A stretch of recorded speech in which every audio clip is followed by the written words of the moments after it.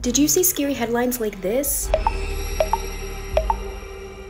So here's what actually happened at Palisades without the scary music. According to a Nuclear Regulatory Commission report, a contractor was working inside the plant and slipped into a pool of water located above the reactor. This is an area workers access during maintenance, and it's why they're required to wear safety gear, including life vests. He was pulled out right away, checked by radiation protection staff, and decontaminated as a precaution. And later, testing showed some contamination in his hair, but it was below regulatory limits. He had 300 counts per minute detected in his hair, which is way less than a single piece of vintage Fiesta wear. He also had minor injuries from the fall, got medical attention, and is back at work. That's it. No reactor damage, no release, no public risk.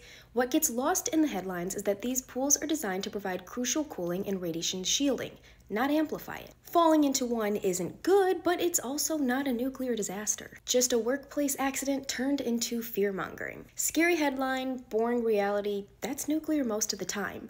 The scariest part of this story isn't what happened, it's how it was framed.